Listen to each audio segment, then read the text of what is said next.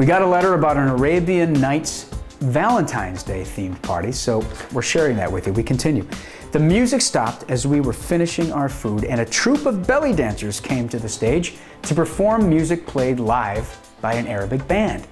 After the dancers, 4 jugglers showed off their considerable skill by throwing and catching burning batons and even machetes. After dancing for a while, we took a break. I had the bindi artist decorate the backs of my hands with henna, and my date had a fortune teller read his palm. He thought everything she told him was surprisingly accurate. It was such a great party, we stayed until 2 in the morning. My date told me that he had so much fun that he wants to go with me again next year.